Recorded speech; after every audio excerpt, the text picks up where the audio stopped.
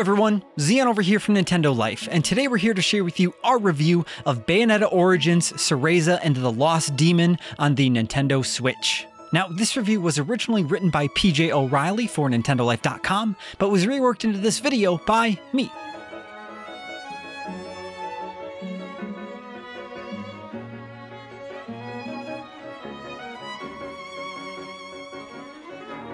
If you happen to read our early preview of Bayonetta Origins, you'll know that after the first 5 chapters of the game, we were pretty excited to continue our adventures through this bewitching spin-off from the Bayonetta series. We were impressed with its mix of gameplay mechanics and the enchanting atmosphere of the whole thing. It seemed to be building up to this magical journey through a forbidden forest, with plenty of well-designed puzzles and battles that would build on what we'd already seen. However, the game never really manages to take off as we'd hoped. While certainly entertaining and endearing, we were left with an experience that feels like a little bit of a missed opportunity, especially given how much it manages to get right in terms of its overall style and tone.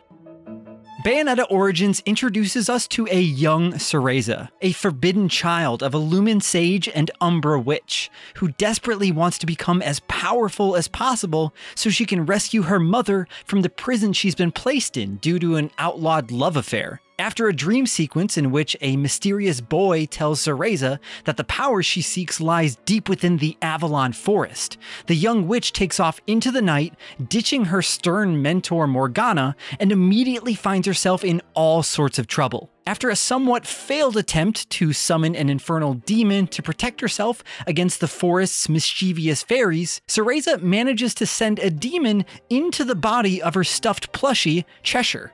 With both the young witch and the stuffed cat available to you, you utilize a twin stick system that allows you to control both Cereza and Cheshire at the same time. Further to this, Cheshire can be switched between Unleashed mode, where he can stomp around and destroy enemies and barriers, and then can flip back to Hug mode, where he shrinks down to toy form to replenish energy, also allowing Cereza to use him to smack enemies, jump across small gaps, or throw him onto unreachable platforms. Utilizing these various methods of traversal, early sections of the game dish out gentle environmental puzzles that require you to make use of Cheshire's dual forms and your ability to direct both protagonists separately to move forward. There are a few other twists thrown in here. Demons apparently hate rosemary, so Cheshire can't go near areas with the plant, and you can't have the pair separated by a large distance for very long, as indicated by a little gauge that pops up whenever you wander too far away from each other. In terms of combat, the R-rated combo-heavy action of the Bayonetta series proper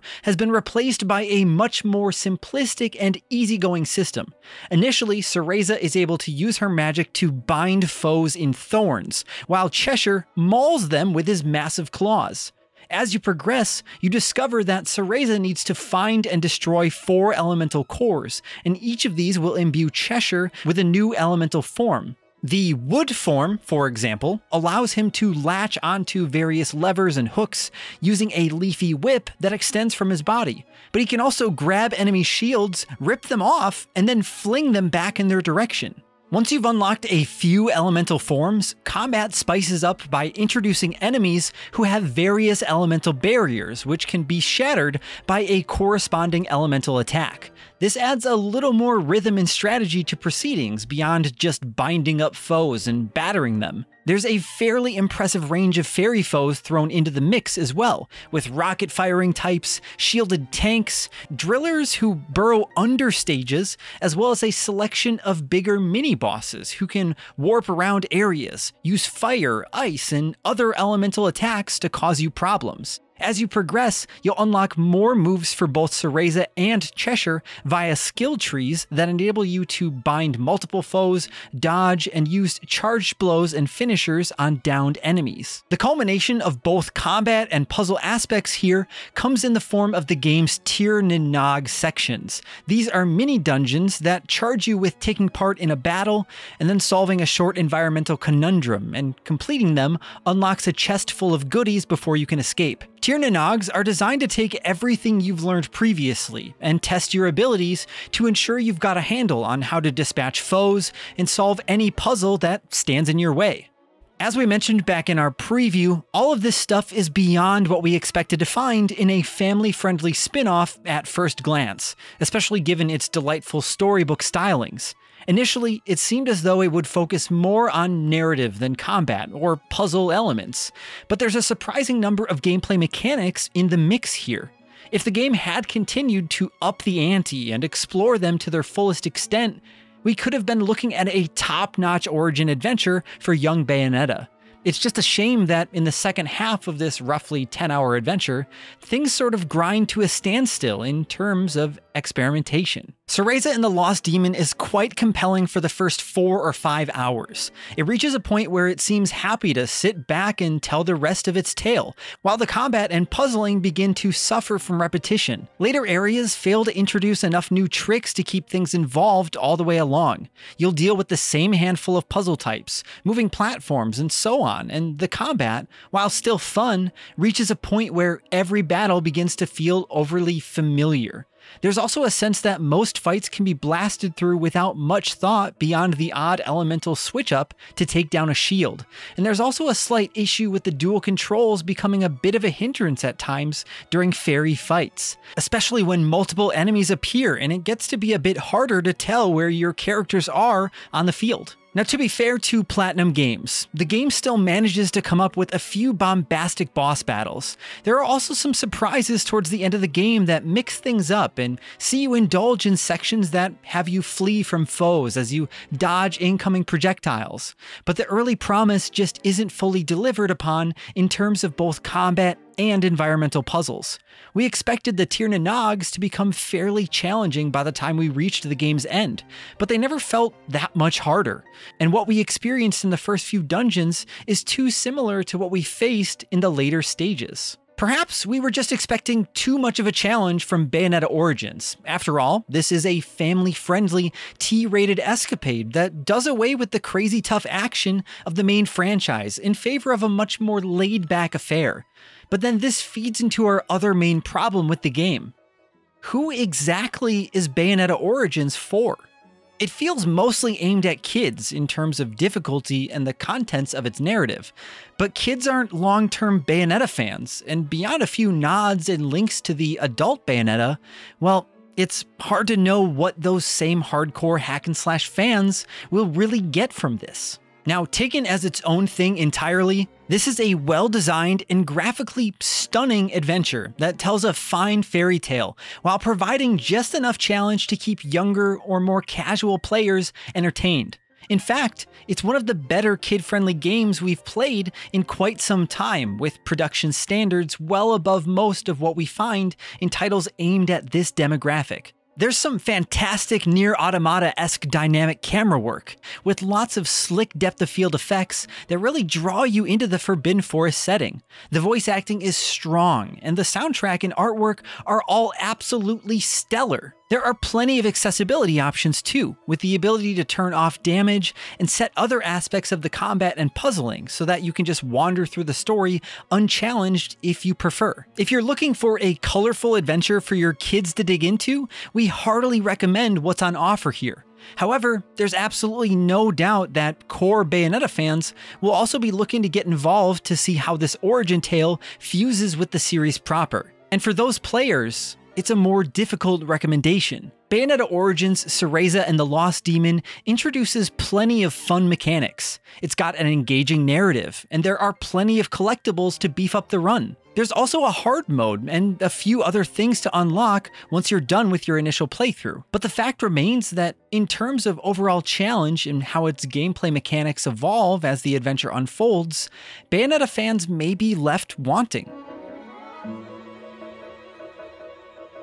Bayonetta Origins Cereza and the Lost Demon is a delightfully stylish origin tale that sees young Bayonetta take her first steps on the road to becoming the true Umbra witch we all know and love.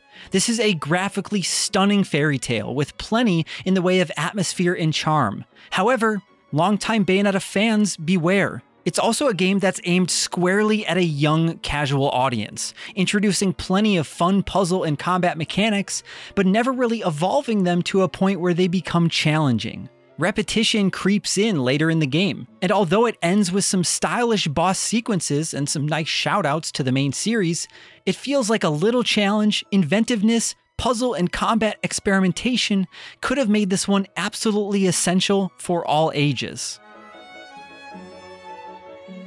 We here at Nintendo Life give Bayonetta Origins, Cereza and the Lost Demon on the Nintendo Switch a 7 out of 10. If you'd like to check out our full written review, you can find that along with more news and information on Bayonetta Origins and the rest of the Bayonetta series over at nintendolife.com.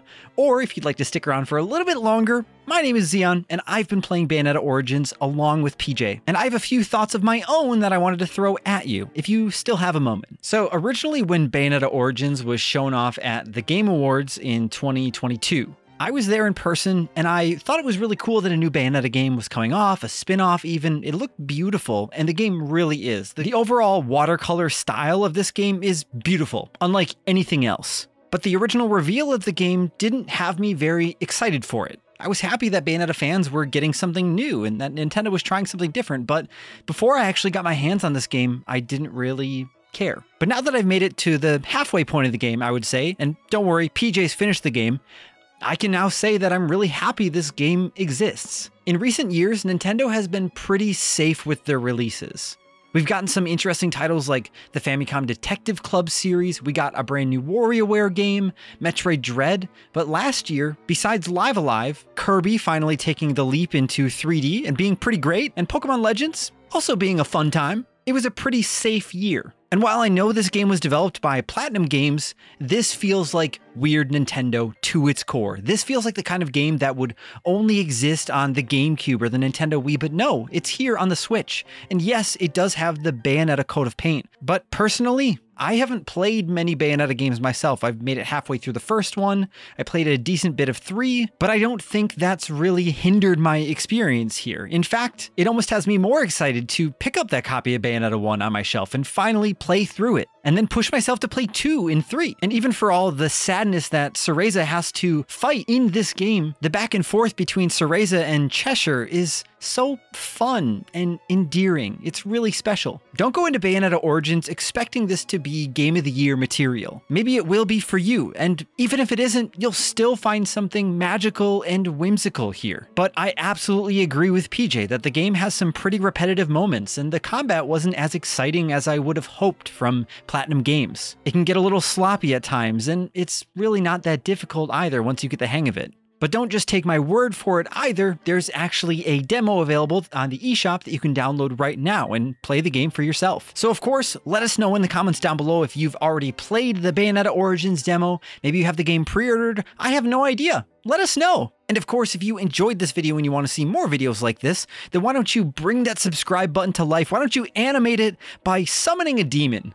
And then ring that notification bell to be notified whenever we put up a new video. Thank you all so much for watching, and thank you to PJ for spending a boatload of time with Bayonetta Origins, Cereza and the Lost Demon. I'm Xeon from Nintendo Life, stay safe out there, and we will see you all next time.